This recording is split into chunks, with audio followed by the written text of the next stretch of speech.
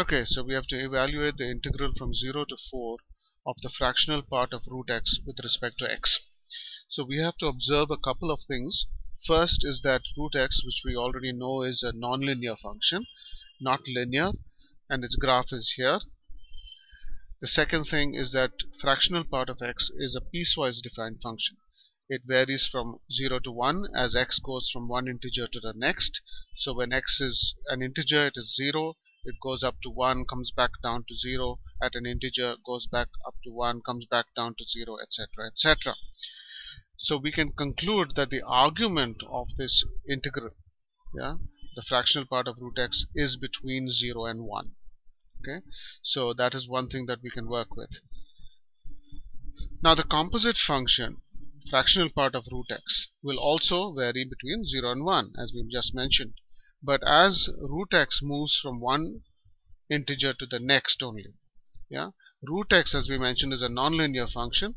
So it has integral values when x is a perfect square. That means when x is 0, when x is 1, 4, 9, etc., etc. And you can see a little bit of its graph right here. So I've shown graphs, but the graphs are actually not necessary. We can work simply with the knowledge that what we're looking at are limits of integration where root x becomes an integer, and we need to integrate between those. We need to split this integral into as many as are needed.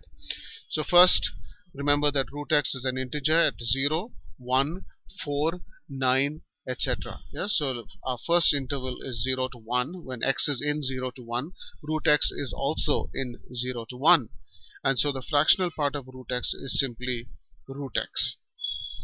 When x is in the interval 1 to 4, root x is in the interval 1 to 2. And so the fractional part of root x would be obtained then by subtracting 1 from root x. So we can split this integral now. So instead of 0 to 4, we have two integrals, 0 to 1 and 1 to 4. And now we remove the fractional part sign, and we observe that from 0 to 1, the fractional part of root x is simply root x. And then from 1 to 4, the fractional part of root x is root x minus 1.